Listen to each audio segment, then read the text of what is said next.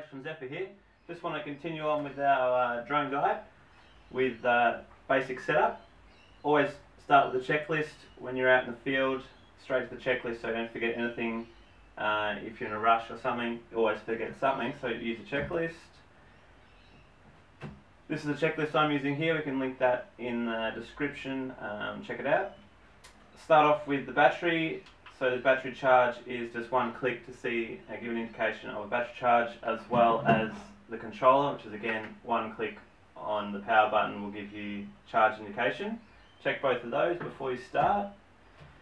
And then you want to go to your iPad, make sure your iPad's charged as well. Pretty simple stuff, guys, but easy to forget, so check that. And then the propellers installed and tightened. Very simple to do that. You just match up the colour indication on the top of the prop and the top of the engine, and then it's the spin in the direction indicated on the top of the prop. And then just give it a little snug once it's down there. Same with the black on black, and they'll be the opposite direction to your silver ones. And the rotation of the prop will also tighten them, in case you haven't done tight enough, but I wouldn't rely on that.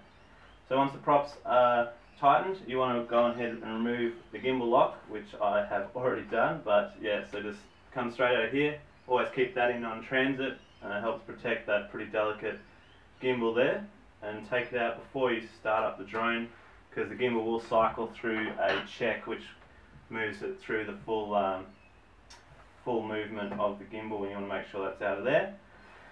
So moving down here, gimbal not obstructed, so we take into the field a small table with us, which will normally get the grass out of the camera because there's not a lot of clearance there between grass, rocks and stuff like that. So definitely want to make sure that's clear of obstacles before you start. iPad volume to max, simple one again, but does help with the warnings that the app will give you while you're flying. You want to have that fully turned up, and then yeah, you want to make sure you've got the iPad installed on here with the shield, and that just simply goes in like that, and you just tighten it down. And then as well, having your cable installed,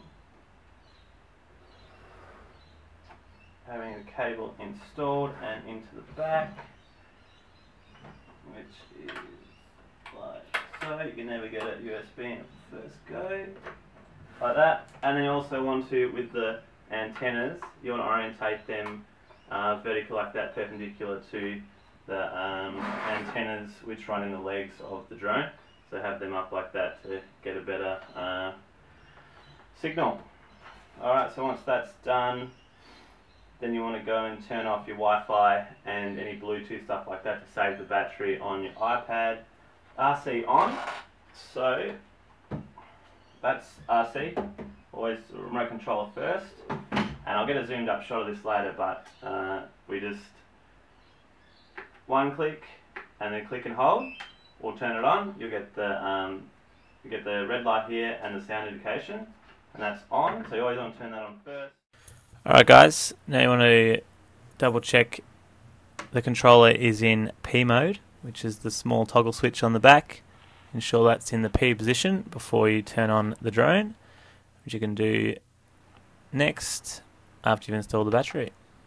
The next step on the checklist is to go ahead and launch the DJI Pilot app, which we'll go into further in the next video. So yeah, like the video if you liked it, dislike if you disliked it, don't forget to subscribe. Check out our Instagram in the description below, and we'll have a link to the checklist I use. Thanks very much guys, see you next time.